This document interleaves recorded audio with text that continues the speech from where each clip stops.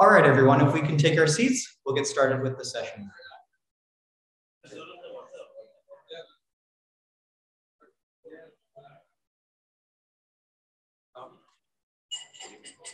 No. The sharing setting we had already. I just need to stop sharing. Stop sharing. But we're going to go with the fall. If you could please take your seats. Okay, so in this session, we're going to go through a couple more country presentations. So we're going to be hearing from Nepal, our team in Central Asia, and then 2 Pacific Island countries virtually, Solomon Islands and Vanuatu. So I'm going to start with Nepal, so I'll ask them please if they could come up and share their presentation.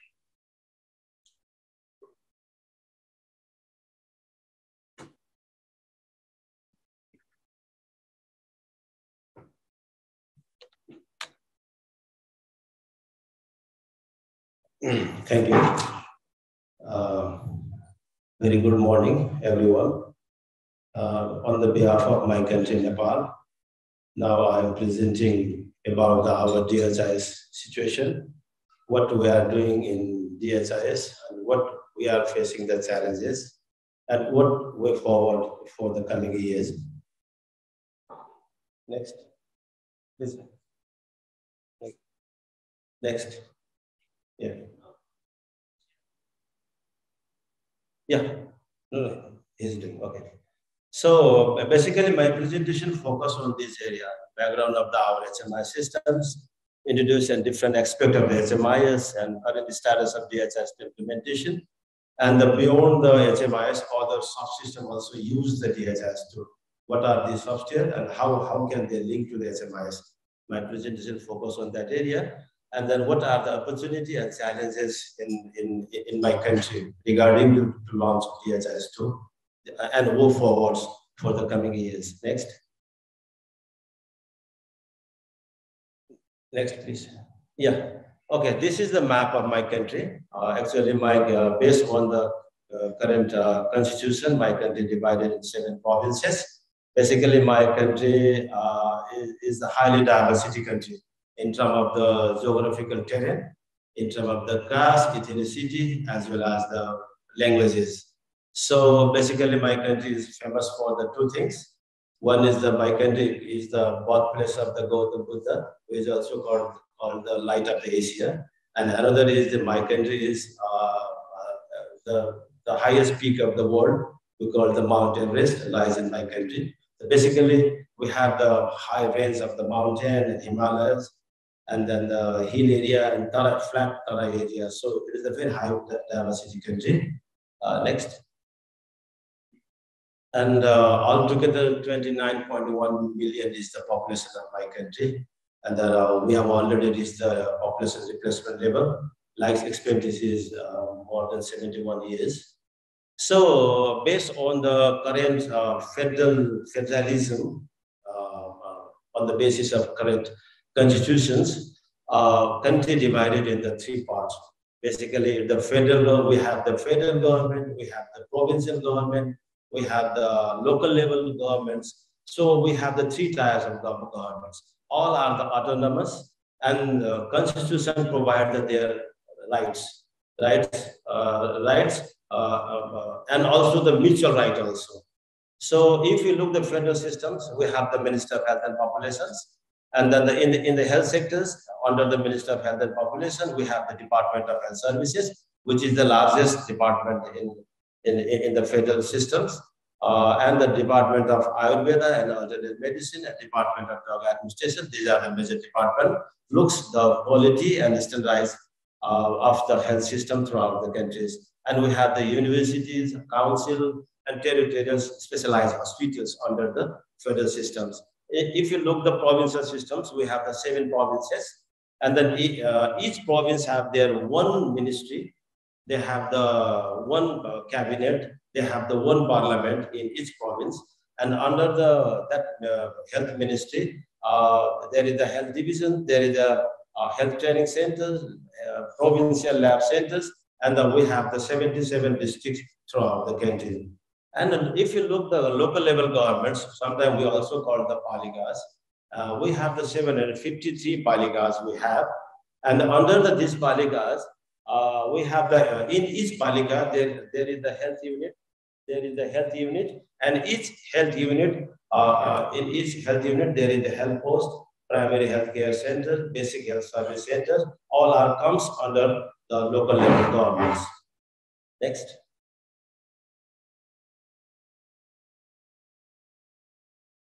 Yes, this is the history of my HMIS. Yes, HMIS established in 1993, and then in the 2007, our ministry had approved the HISP, that means the Health Sector Information Strategy. And based on that strategy, we have piloted in the three districts in 2007 to 2011. So at that period, we have the two parallel systems. One comes under the HMIS, another comes under the HIS systems. So we started the online data entry system in 2012 and web-based online data entry 13. And then in 2014, we merged both parallel systems and integrate in one single system. At that time, we totally revised our HMIS bills, recording, reporting, monitoring, all the tools, and started one single integrated health information system throughout the country. And in 2016, yes, this is the time we started the HIS2 platform for the HMIS in 2016. But in 2016, we only reached the district level. We don't reach in the Palika levels, LSG levels. But in 2018, we covered all the Palika levels, all the LSG levels. So right now, every government health facility covers under the DHIS2 platform. And most of the private sector report to under the DHIS systems. And if you look the data, around the 10,000 health facility every year report in our DHIS2 platform. Every month report in DHIS2 platform. Among the 10,000, around the 3,300 directly reporting, 3,300 health facility directly report to the DHIS2. That is going on. And our future aim is all health facilities should directly enter in DHIS2. That is the future objective of our HMI systems. So, we have already implemented the ICD-11 coding systems, especially for the mortality and morbidity. But in the morbidity, it is going on very smoothly because ICD-11 is also the online web-based online coding system. It is very good. And then WHO zero support to us to launching that part. But in the area of the mortality, especially yesterday we observed from the zone presentation cause of death. Yes, we are facing some problem in for the cause of death. So we will further discuss with the Oslo team regarding these issues. So recently we measured HMIS tools revised done. And it is the third time. And then based on that revised tools, we already updated our DHIS2 platform. Now we have the updated HMIS, all the recording, reporting paper-based tools, as well as we have based on those revision, we have already updated the DHIS2 platform. And we started from the last, in Nepali, our fiscal year started from just 6 months back. So we can started getting the fresh and revised variables information in our DHIS2 platform. Next. Yes, this is the digital health journey of Nepal, which I already mentioned. Next.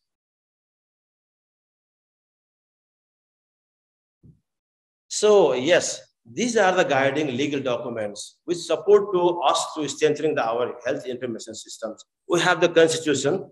It is clearly mentioned in that Constitution, information is the fundamental right of the pupils. It is clearly mentioned. That's why it support to us to provide any type of the information, demand by the stakeholders. Basically, in the sum of special individual information, we cannot share individual information, but aggregate of the information we can share the publics based on that Constitution. And we have the Statistical Acts And then we have the health policy and strategy. It is clearly mentioned in the health policy and strategy. We should have the one single comprehensive integrated information system, and systems should use the modern and high tech. It is clearly mentioned in that document. Based on that document, we are performing and we are improving our HMIs. And yes, we have the cabinet decisions, especially in the context of the federal transition period. Public Health Service Act, we have regulation. We have the National E-Health Strategy 2017, and recently our government passed the ISMS roadmap, and this roadmap for up to 2030. Based on that roadmap, we can perform any activities. So government has fully committed for technically, financially, every part. Government is ready to support to us based on that documents. So it is the one very, very good thing for us to performing better for upcoming years. Next. Yes, this is our HMI system. Basically, our HMI system is a very large system, core routing web-based systems, information system that has been put place in the Ministry of Health and Population. So it captures all the health facility related data, basically all the health services, deliveries, public health activities, morbidity, mortality, OPD, inpatient services, surgery, diagnosis services, all type of services. We collect the data from the each and every health facility from the community to national levels. So basically, the health facility is the primary data generating point for us. I have already mentioned we have the 10,004 health facility per month reporting to us. Among them, 7,542, almost all government health facility report to us. And then the non-public sector, it's around the 2,463. We don't capture 100% private sector reporting, but we are trying our best. Yes, and then we are using the 73 different type of the recording and reporting tools and multi-monitoring sheets in our systems. Next. Yes, DHIS2 platform is used for the electronic management of the HMIS data. I have already mentioned. Aggregate multi-data is submitted to HMIS central database, DHIS2 platform, from the health facility and their parental units. Those who are directly enter the data in the system and remaining are sending their report to our local level government. In each local level government, we have the one dedicated, trained, equipped person we have. We call the focal person. And that focal person entered all the paper-based report in the online system by health facilities. That is our system in my country. So yes, three level of the governments, all three tier of the governments, line ministry, all the line ministry, Nepal Planning Commission, and external development partners, other stakeholders are key data users of the HMIs. And one thing I want to very much clear here, those program division who are using the tracker, they are not eligible to send the report to ministry. They have to come from our HMI systems, because it is clearly mentioned that there is the only one system which report to the ministry, which report to the National Planning Commission, report to the Ministry of Finance, report to the WHO and other partners. So tracker users must verify that data to our HMI systems. After the verified, then only HMI share the data to all the concerned stakeholders. That is the systems. So that's why we sit together, all the divisions, and every first month of the first week of each month, we sit together, HMI's focal person and program data focal person sit together and verify the data through the tracker and through our HMIs. And HMIs always keep the integrate of the data. We don't check the individual data. That's why after matching, then it is ready to send the concerned division and centers. That is the process. Yes, next. Yeah, HMIs use the DHIS platform I already mentioned, and basically DHIS2 is right now, it is a one system that coordinates all the three tier of the governments. In the federal system, sometimes it creates the problem, especially for the other program division facing some sort of the problems. It's due to the lack of the coordination, collaboration, due to the right of the things to theta of the autonomous governments. But DHIS2 and our HMIS is only that platform who link all the 3 tier of the governments. That's why it is. That's why Minister of Health and Population always put very important to the IHMI systems. And yes, we have produced the 6 level of data: national level, province level, district level, LG level, even world level, health facility level. We can produce the data in our DHIS2 system. And we are using the API, many hospitals, many health facilities directly send to the report to our DHIS2 platform. It is going on. And then use of the standard dashboard for monitoring program indicator in DHIS2. And we regularly provide the access to all the division and concern centers to look their data in the monthly basis. Next.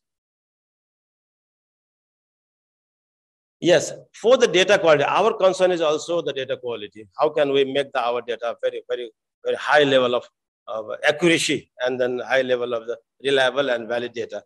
So for that, from the province level, we send the amount and guideline to 753 palikas, budget to 753 palika directly from the center level through the HMIS.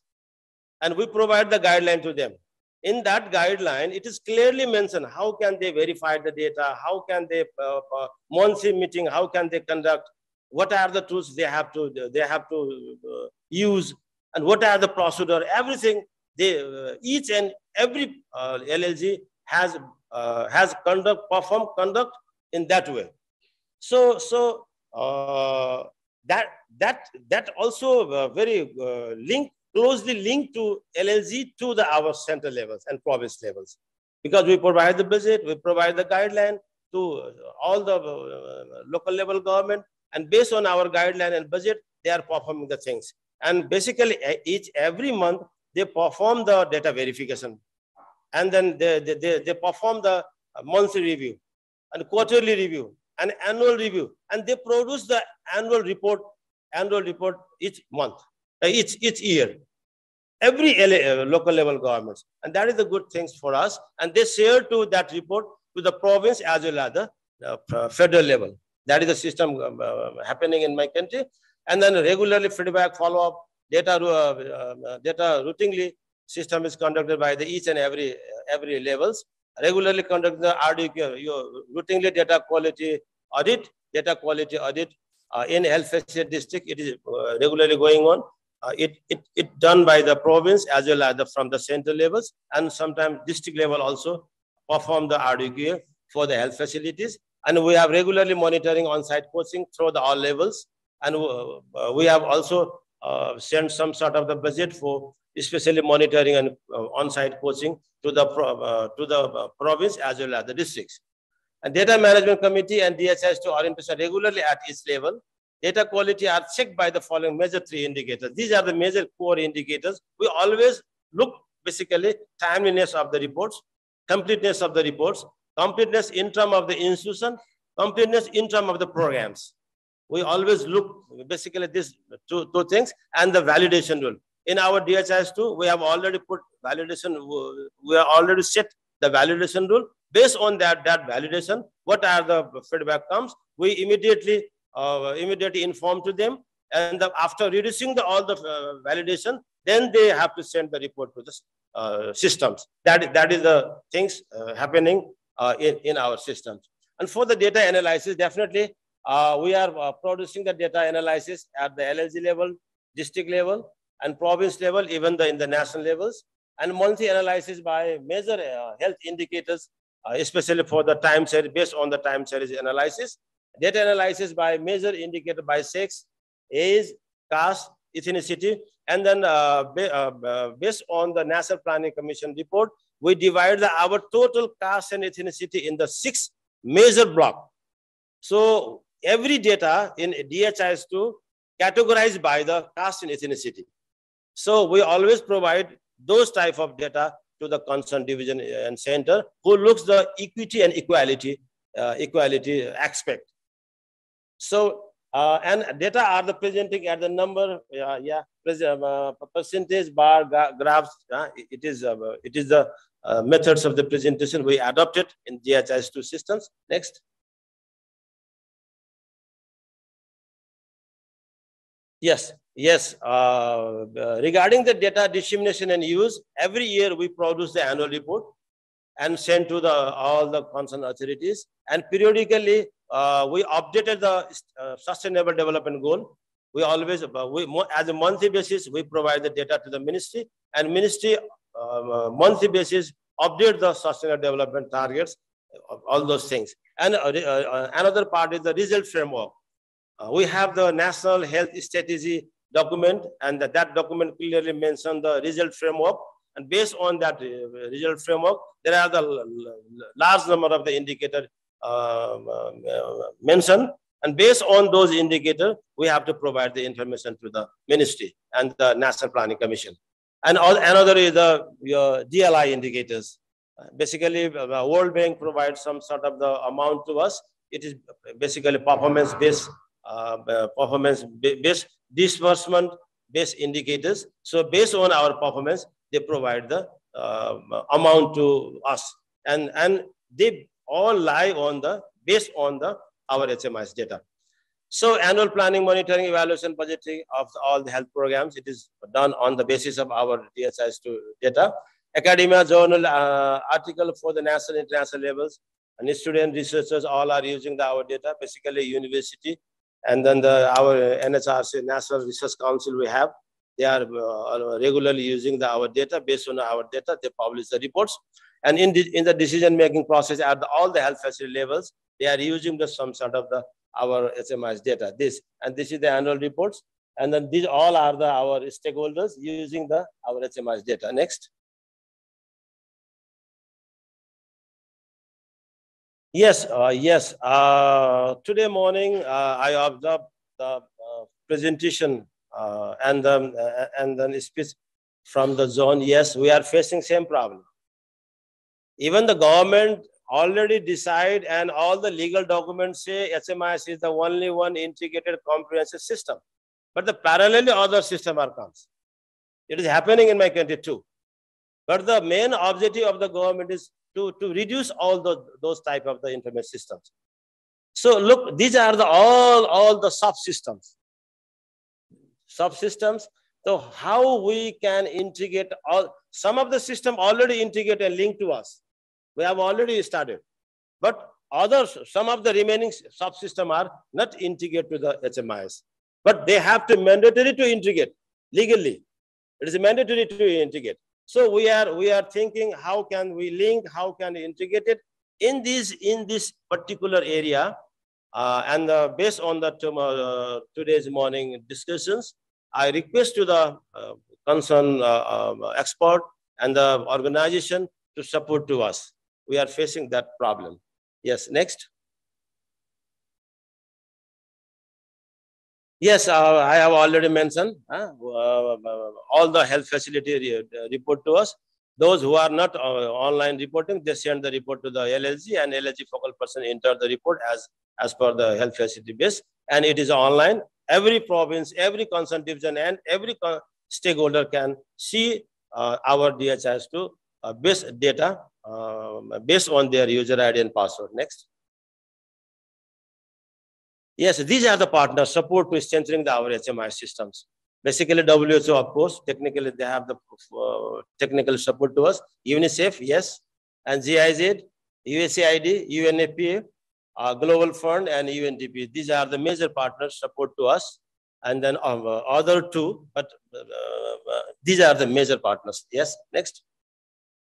So our HMIS already use the DHIS. Beside the HMIS, these systems also use the DHIS2.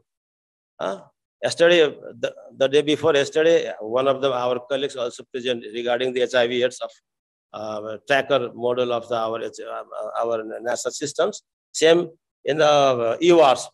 Disease surveillance system, it's called the EWARS. It is under the EDCD. It is using the DHIS2 HIV/AIDS patient tracking system. It is already presented here also.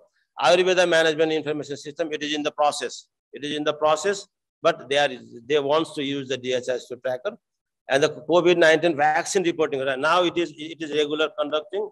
All the COVID-related vaccine data comes through the DHIS2. And we report daily basis report to the ministry and then even the Prime Minister office. And drug resistant TB patient tracker system we have, and we that system also use the DHIS2. FCSB registry, health facility registry, OCMC, on-stop crisis management center, and then SSUs, social service unit, and geriatric services.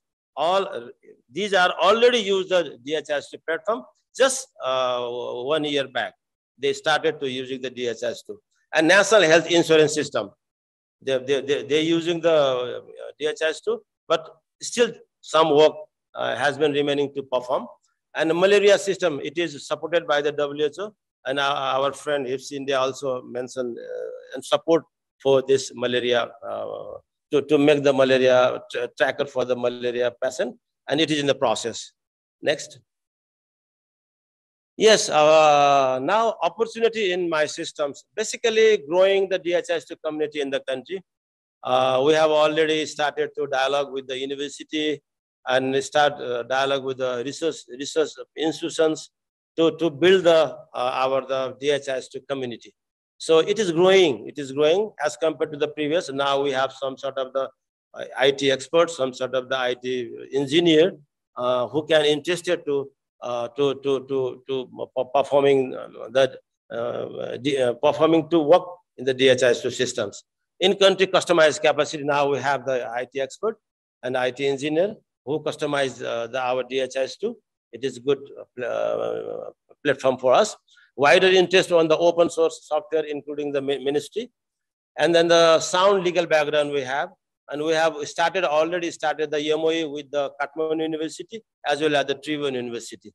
And directly online reporting from the 4,000 plus health facility and DHIS2 within the coming 6 months. It is mandatory to complete this task. This task is given ministry to us. So within the 6 months, now it is 3,300. Within the 6 months, we have to reach another 700. So it is mandatory for us. And we already revised our SOP of HMIS, data sharing policies, and user manual all are completed, and it is in the process of endorsement. Next. Yes, we have implemented the dashboard program by taking the support from the UNICEF. We have already started in the 17 LLG, especially for the dashboard related program. That dashboard is the mono indicators as well as the dichotomous indicator, our composite indicators, all type of indicators we provide in that systems, and that system automatically generates the dashboards. And that dashboard is there are the two types of dashboards. One is for the internal use, and for another is the public use. And it is highly demanded program from the our LLGs. Our mayor, deputy mayor, chief of our LLG, they are very much interested. Please, very fast, you have to expand these programs. Right now, we have the 33 LLG using this dashboard-related activities in the local level. And we have to expand the RDQA, DQA in the districts, implementation of the EHR, EMR in the hospital. And regarding the EMR, in my country, there are a lot of the software. There are different type of software using different hospital using the different type of software. Right now, we already started to make one standardized things. These are the basic things. Based on these fundamental basic things, only software can fight in the bidding process. We are going in that way because it creates the complication for us.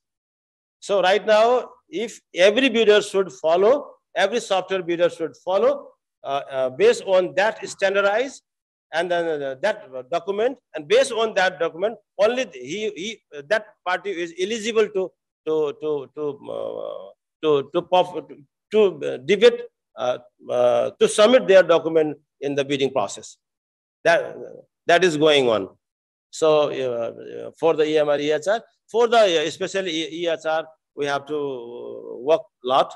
So, but the government already decided for the digital health systems. It is already announced by the minister, and it is also announced in the National Planning Commission. So we are going into making the EHR throughout the country. It is in the process. And it started the electronic database recording system. And we are also focusing not only for the reporting, we are focusing on the all the recording tools should be paperless. We are thinking in that line. And some of our health facility already introduced the record-based HMIS system. And incorporate the infrastructure management system in the HMIS. It is in process. New server set up in National Data Center with proper data security.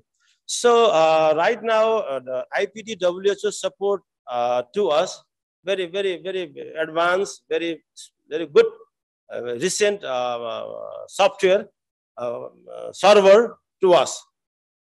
So again, the Global Fund support to it is in the planning to buy the very standardized, very good modern software server to us based on that server, and which previously we have.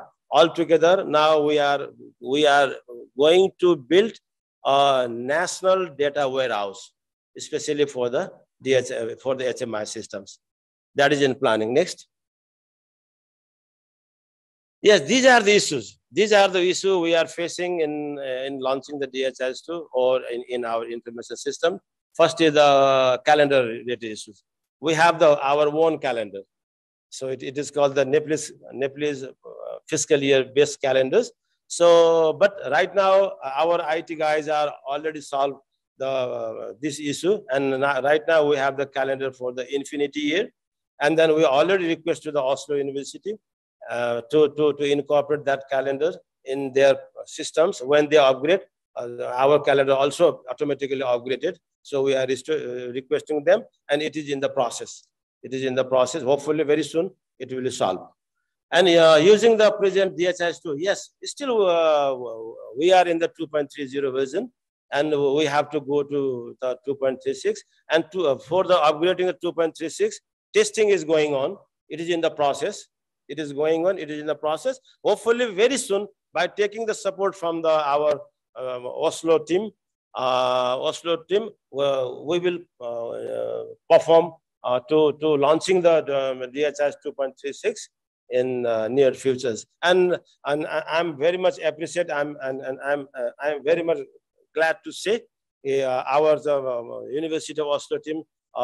We have already conducted 2 or 3 Zoom meetings with them, with my expert, and with all the program managers. And based on their suggestion, recommendation, we are already start the testing. So hopefully very soon we will reach our target. So thanks to the Oslo team for their great support to us.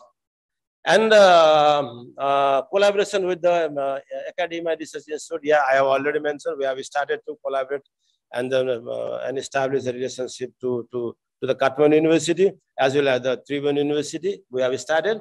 And then in 3 areas, we want to expand the DHIS2. The program division asked to us, they are interested to introduce the DHIS2, especially for the immunization and other programs, telemedicines, and dissemination dashboard related activities. These are the core area program division, and we are thinking to use the DHIS2 platform. That is our plan. And then we have already implemented ICD-11. I have already mentioned in the morbidity part, it is good. But in the mortality part, especially in the cause of death, underlying cause of all those things, we are facing some sort of the problem. And then we start the dialogue to the Oslo team. Hopefully, very soon we will solve that problem. Next. Yes, this is the, building of the DHIS community. It is very important. And based on, in Kathmandu University, every year, they produce the 400 IT engineers. In Tribhuvan University also produce the IT engineer. But the problem is some sort of the brain drain. It is a very problem we are facing. But in their course, if we introduce the DHIS2, if we provide the thesis in DHIS2 in the university students, and if we invited those students in my office in the on-the-job training interim, then automatically we can build the DHIS2 community. We are thinking in that way, and university agree to us, and we are in that line. Yes. So establishment of interoperative labs. Yes. Recently, GIZ and the WHO, they provide to establish the 2 interoperative lab, and 1 lab will be built in the Kathmandu University.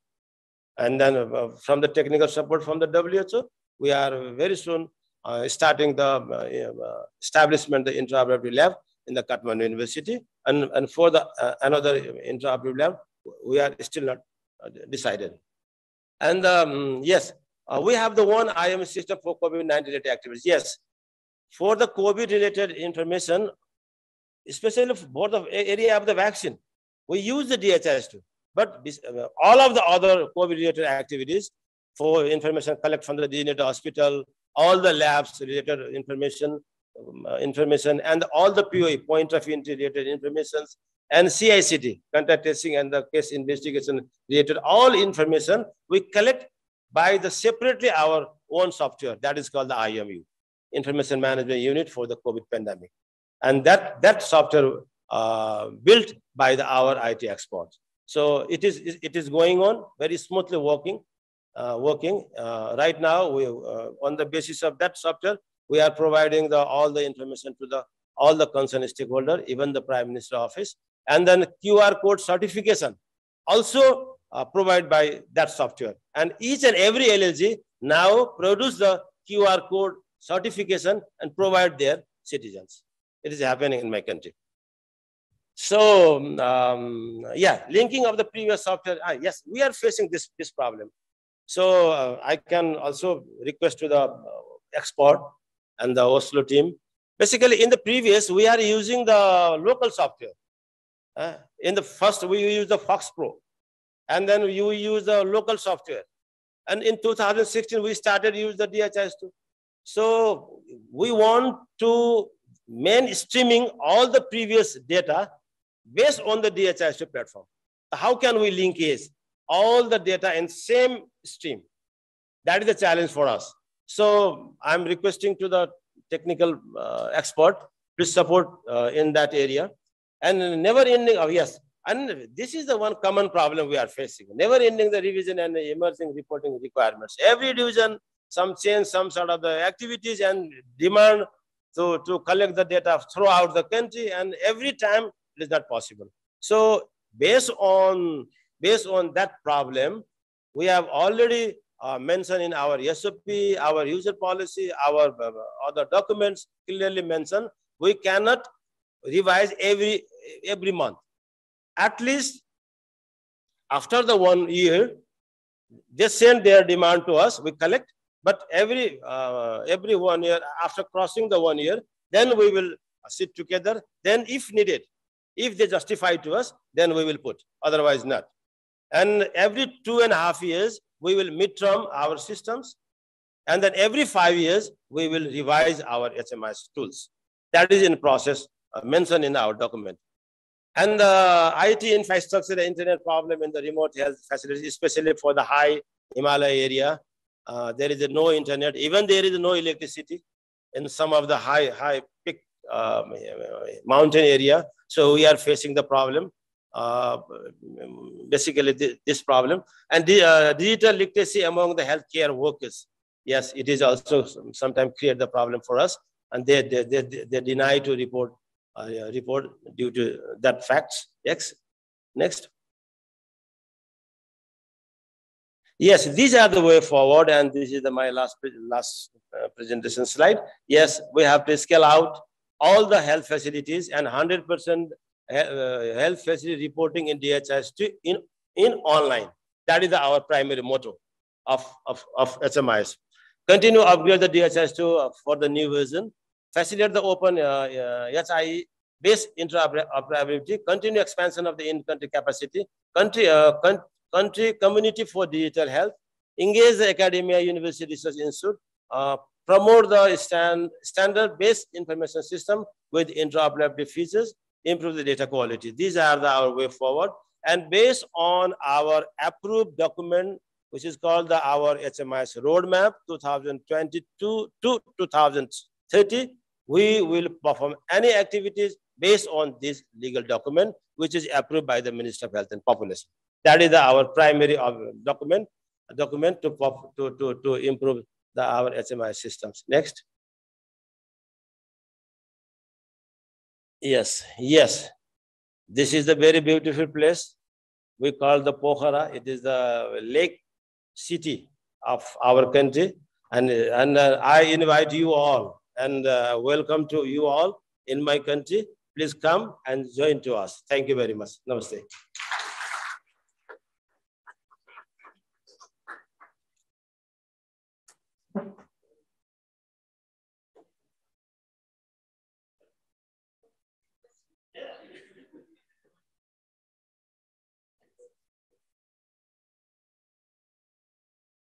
I think after all the presentation, then. Okay, please.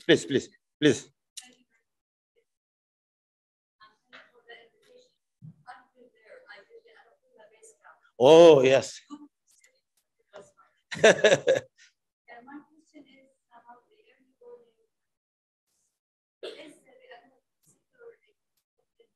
Sorry. Animal health sector? Yeah, because you talk about using this in the early warning you know, like most of the infectious diseases now it's emerging from the animal kingdom. So is it connected to the animal health sector? Do you have like plans or integrate the animal health the early warning to report better animals? Okay. Yeah. Thank you for question. Yes. We have the one committee of Department of Health Services and Animal Department. We have the jointly one committee, and there is in that committee there is one advisory committee, and one is the technical committee. Yes, we collect basically in the EOR systems. We collect the data in two types of data. One is the IPD related data. Yes, immunization prevented disease related information we collect. And yes, we also collect some of the information related to the animals, just like dengue, just like other epidemic, all other type of the epidemic related data, which is caused by the vectors, especially for the animals, we collect in our system. It is in our system, and it is under the EDCD. It is under the EDCD. Yes, we have. Thank you.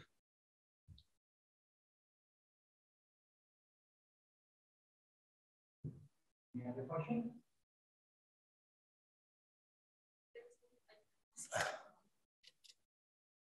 Because it's really, thank you. It's really interesting to learn about other countries in this region, how they manage their system. I want to ask about establish the interoperability in the labs. Like, do labs in your country have separate systems or like well-established system or a different system from the HIS that can be connected easily to HIS, or what's the plan? How you will succeed in managing this interoperability? Okay. Thank you. Basically, regarding the interoperability, actually, I'm not an IT expert, but I'm the manager position. But I will answer to you. Look, what happened? Basically, when we go to the university, especially in the IT department, they demand to us. In my country, there is no interoperability lab at all. So they demand to us, all the students who are studying in the IT, they want to test their some sort of apps, there's some sort of anything in their own lab, no? But there is no any lab. So that demand comes from the university for us. So based on that demand, and this year we are planning to establish the 2 interoperable labs. One is supported by the WHO for the Kathmandu University, and another is budgeted fixed, all fixed, but the venue in where we establish it is not fixed. But this year we will build 2 interoperable labs. Thank you, madam. Yeah.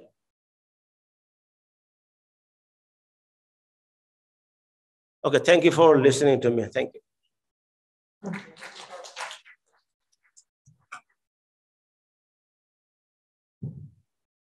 Okay, so for the next session, we're going to hear from Vanuatu. So Malin, if you're there, could you share your screen?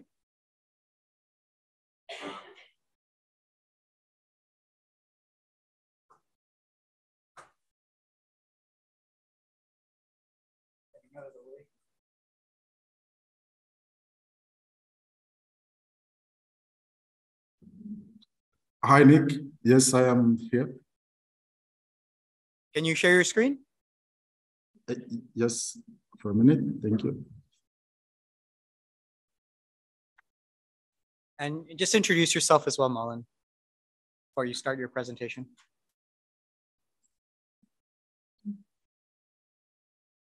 Can you see it now? It's coming. Okay, yeah, we're ready. Please go ahead.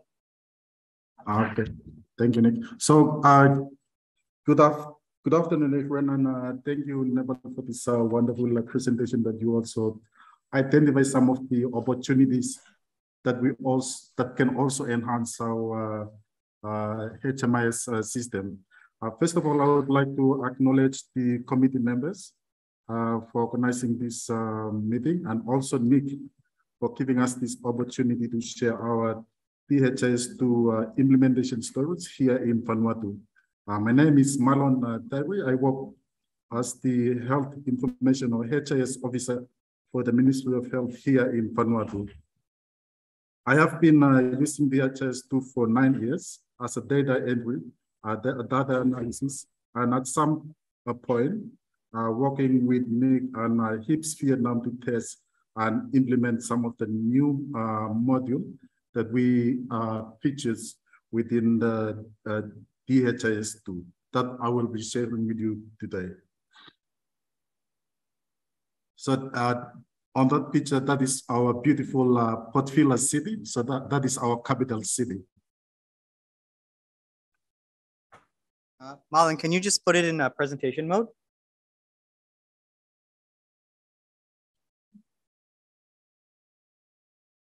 Yes, Nick.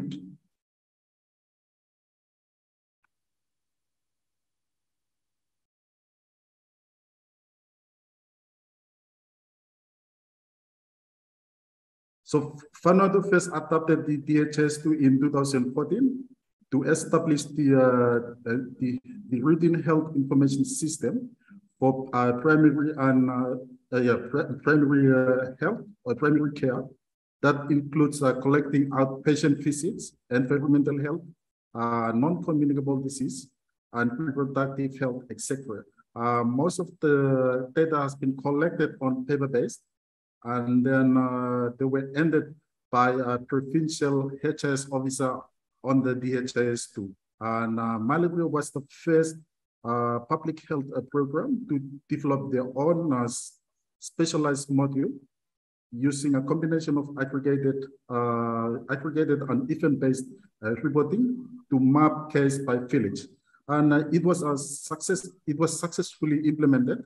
And now they were also trialing the tracker-based system, which they will be using next year, 2023.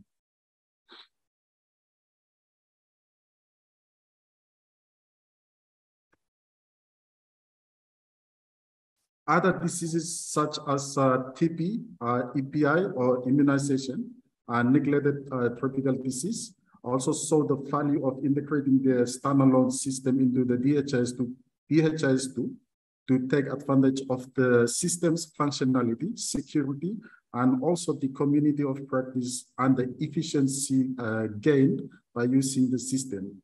And some of the major challenges or not challenges, but some of the major changes that are currently taking place on the DHIS2 are the configuration of the new HIS form, development of the facility inventory form, the school-based form, the hospital form, and other changes is also considered, such as the development of tracker modules for public health program and linking the hospital patient information system and supply to the DHIS2, but this is a long-term plan.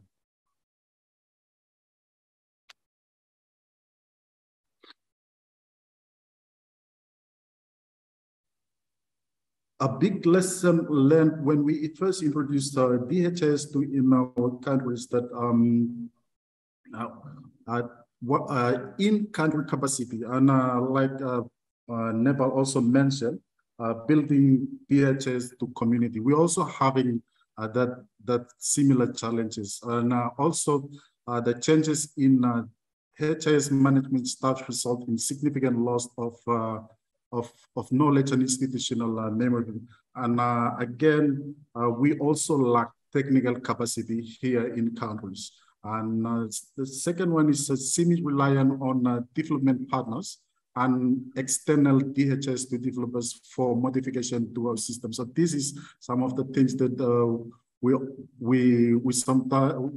find it sometimes difficult. And also poor design of data collection forms and absence of guidelines for data collection as a result in poor data collection, poor data quality for some program. But this has been solved. Thanks to Michael Batswat. So he has been doing a tremendous job here by reviewing some of the data elements that we have and strengthening this poor design of data collection. Some of the context that Vanuatu should take, and also maybe the Pacific, is to take a conservative approach as we build staff capacity, and try not to use any custom apps when possible, and also draft direct user guides and SOP as much as possible. Stay maybe 2 or 3 sessions back at all times. And we also encountered this when we have the vaccine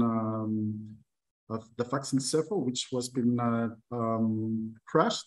But we were so fortunate that we were maybe 2 sessions back, so we were not been affected. Some of the successes that we had during the using DHIS2 was the implementation of the vaccine registry. During the COVID-19 vaccine registry, it has been most apprehensive and intensive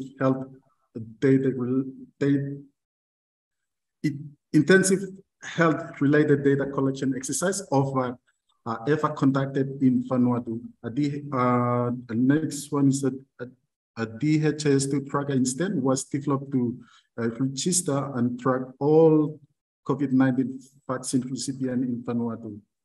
Since the rollout of the COVID-19 vaccination in 2021, of 145,000 people were almost registered, and we have been registered of 2,600,000 doses. So our population is somewhere about 300,000, and we have managed to register 145,000 people in the DHIS2 tracker module, especially for the vaccine.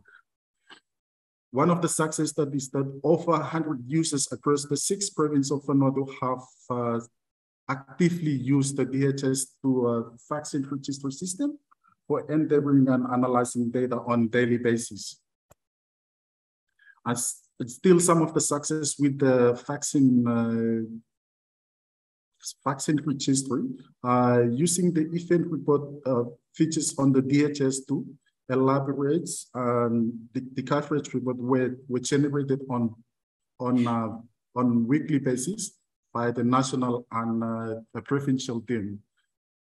The analysis provided by this weekly report played a critical role in guiding the Ministry of Health, especially to target the population that requires vaccination.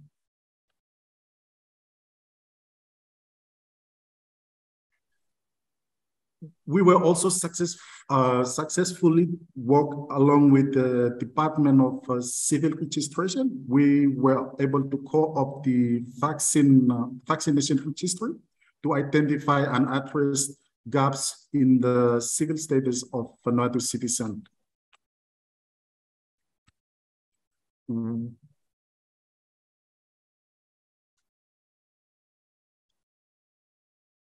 One of the major success that we had is working with HISP, or with the assistance of HISP of Vietnam.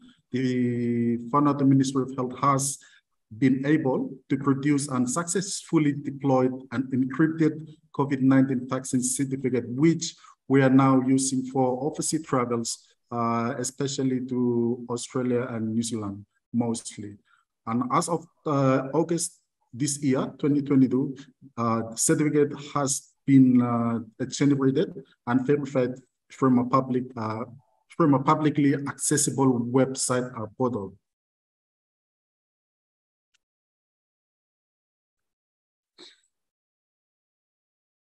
Some of the challenges we had when we implement the Vanuatu vaccine registry is that adaptation of the Android app was challenging, especially where it was needed most, especially in remote areas.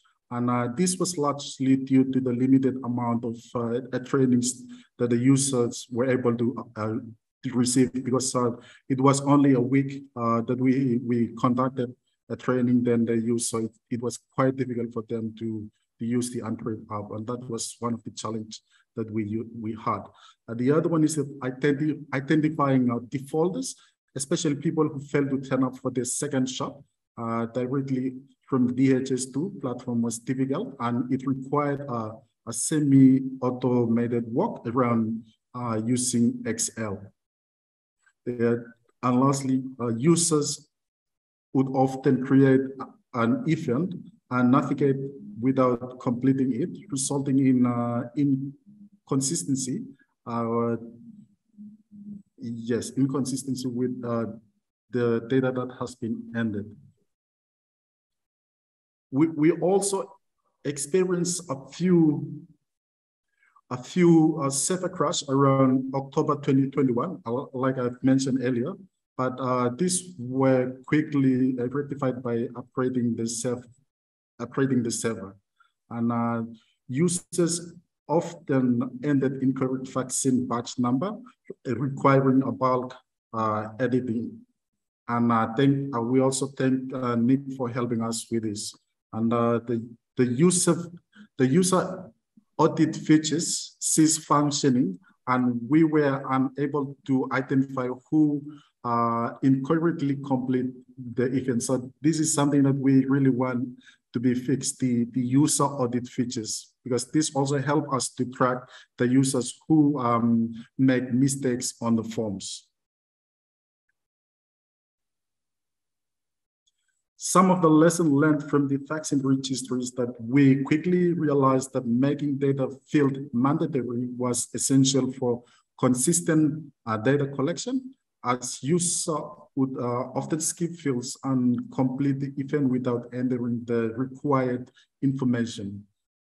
And secondly, having a hard copy or paper-based vaccination form as a backup was critically important, especially in places with low network coverage, and to cross-check that every vaccination event has correctly ended and complete.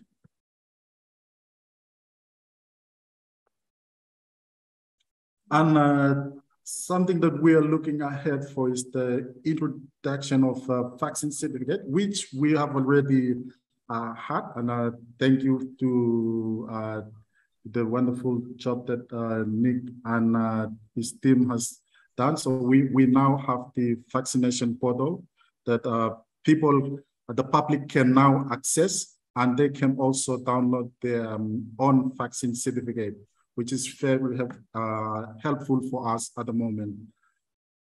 And we also did a depth analysis of the data, and that also helped us to do a presentation on a symposium that was held last month, October 20, in October 20. So we use some of the information on the data, on the vaccine registry to do a presentation on the symposium. And yeah, exactly.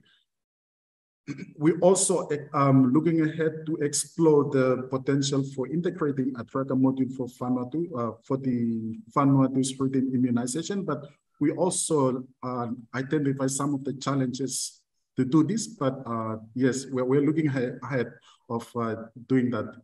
But it requires a good consultation before we can introduce a tracker module for routine immunization. The other thing is develop and publicly publish dynamic dashboard via API using Power BI that can pull information from DHIS to and visualizing information on Power BI. So this is some of the things that we are looking ahead of doing, and develop interoperability with other systems being used by the Ministry of Health. Example, the Go data currently used for case management and contact tracing, especially for COVID-19. I think this is the end of my presentation, and thank you so everyone for listening, and I wish you everyone a happy and a Merry Christmas holiday. Thank you.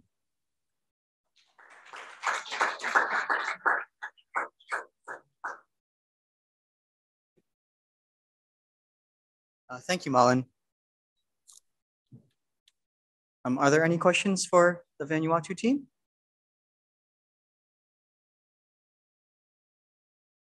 Okay, Malin, there's no questions at this time. So thank you very much for your presentation. I'm going to ask the team from Central Asia if they can come up. So Malin, you can stop your screen sharing.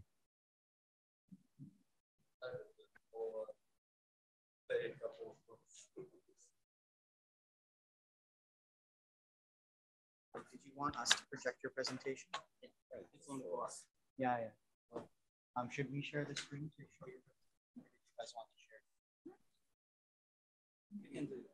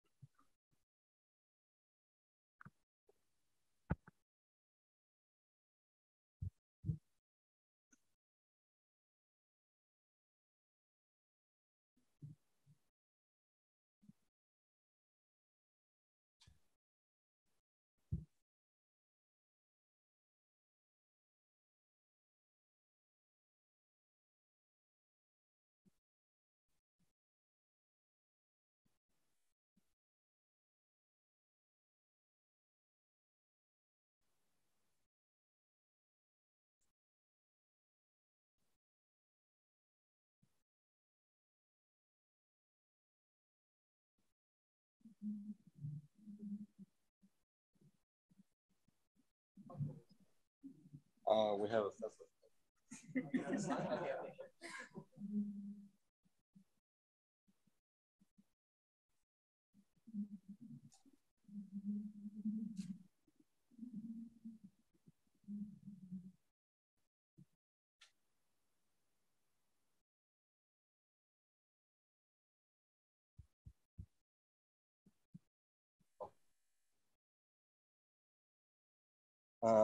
hello, everyone.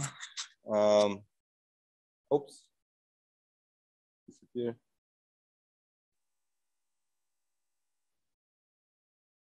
Yes, Thank you very much. Sorry for this technical issue.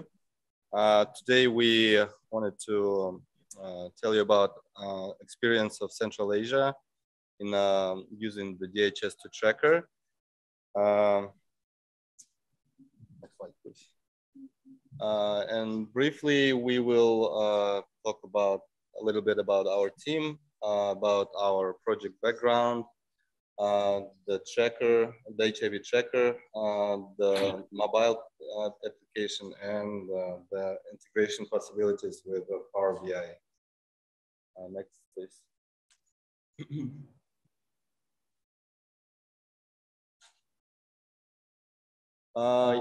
First of all, I wanted to mention our backstopping team from FHI 360.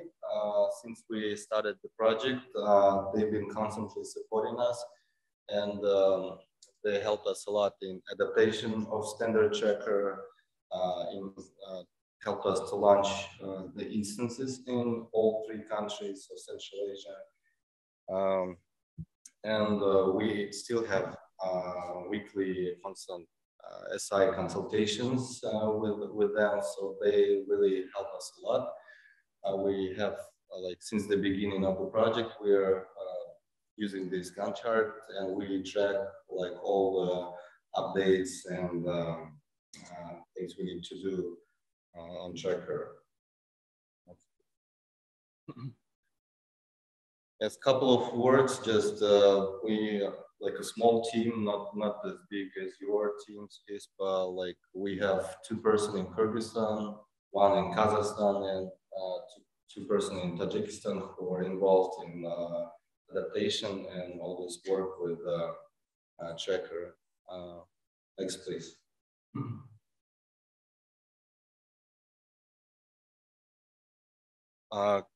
Our project, it's called EPIC. We started in 2020. It is PEPFAR funded, and we work among key populations on testing on HIV and linking them to treatment cascade. And when we started in 2020, like, we had no database. We were like flat, and we have adopted the paper-based forms and other tools from the FHI 360 expertise. And since then, like, our CBOs were using them, but we knew that we need some system to be able to track all the data. And initially, we had a couple of consultations, because we, in our previous project, we were using the MIS database, not DHIS2 based. So we initially we planned to use that base, but then after consultation with our backstopping team, we decided to adopt the DHIS2 database. It was a new tool for Central Asia. It was never used before, as in many of your countries. So it was kind of new experience. And there were some challenges. There were like data sovereignty limitations. That means that according to the national law, all the client's data should be stored in the country. Before that, we wanted to store it somewhere in the cloud. That's why we had to buy servers, and it was also challenging because it was 2020, COVID, all the limitations, and the server was purchased in the US, and it was delivered to our country in, I don't remember, 3 or 4 months. So it was also a challenge. And after that, when all the instances were installed on our services, we started to adopt it, the standard HIV tracker, to our project needs. It also was a little bit challenging, you know, like when you sit at home during the lockdown. So yes, it was our initial steps, and our 3 countries they received training from headquarters, and we started to work on our own since then. And Maksat, please, could you tell? Next slide, please. Next slide, please.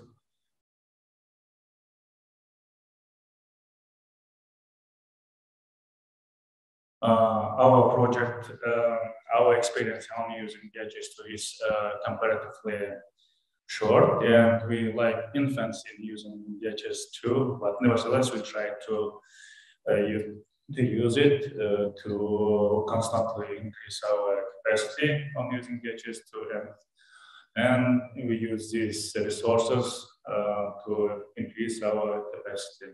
Especially we use academic courses, HISP, online academic courses, and also use other online platforms to solve our issues using HISP. Next.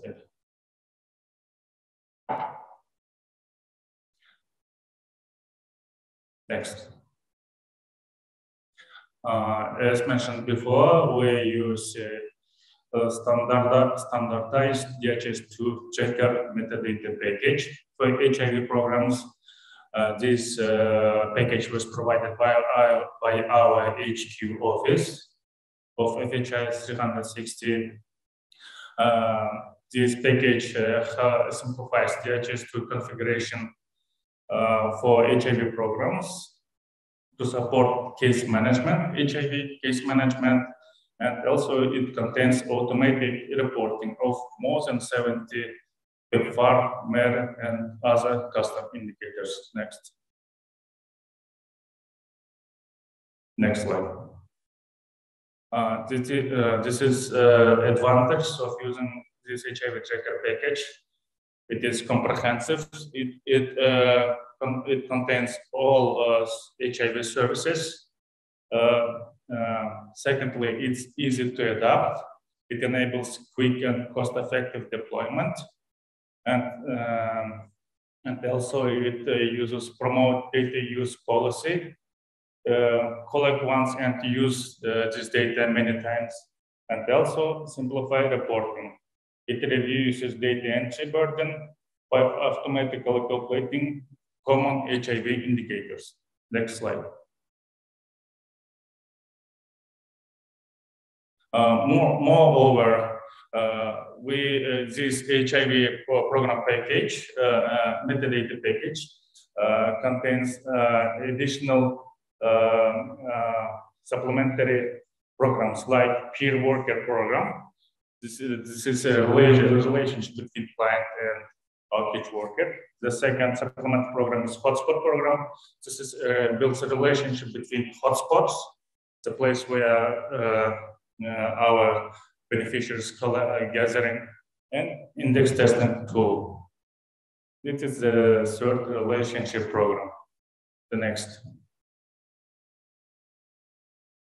slide, please.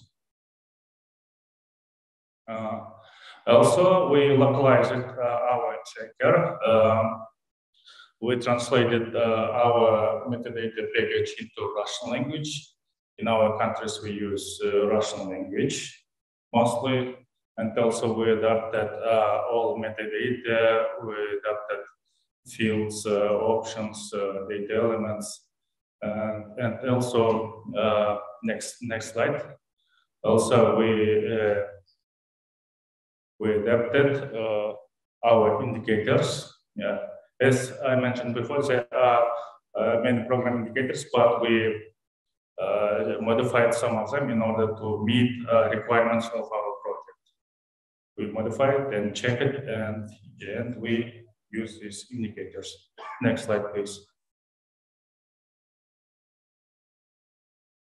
This is another part of customization. We also modified entered org units,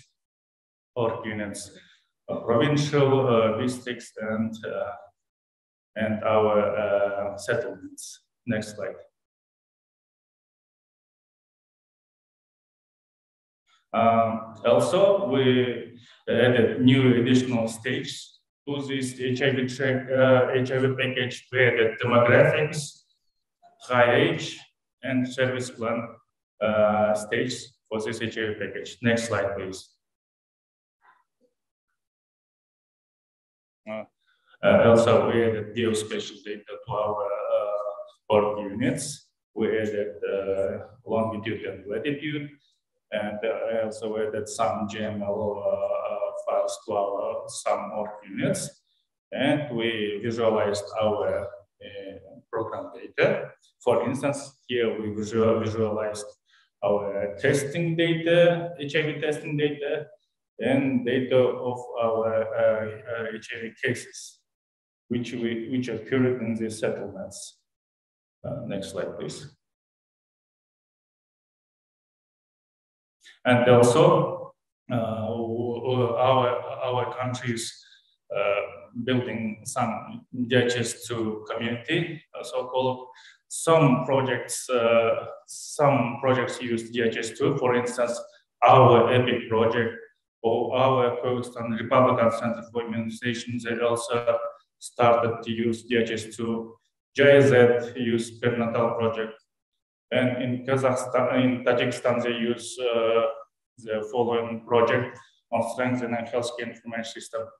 And it's interesting. It's precedent. For instance, in Tajikistan, they also use DHIS2 for registering marital status. It's interesting, but also they also use this DHIS2 for this project. Next. The next slide, please. And this is our success story.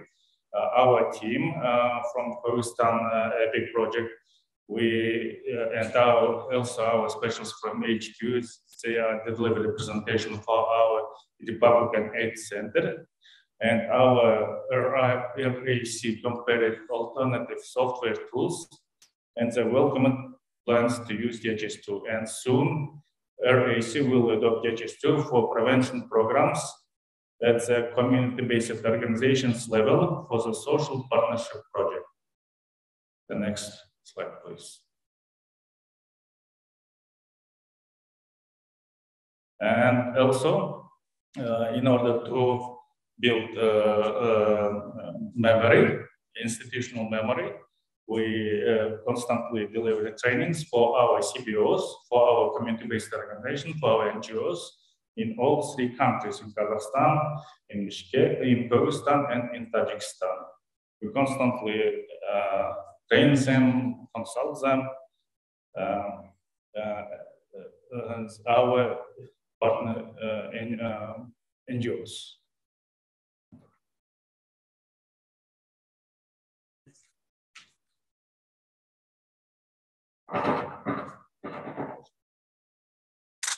So let's move on. A few months ago,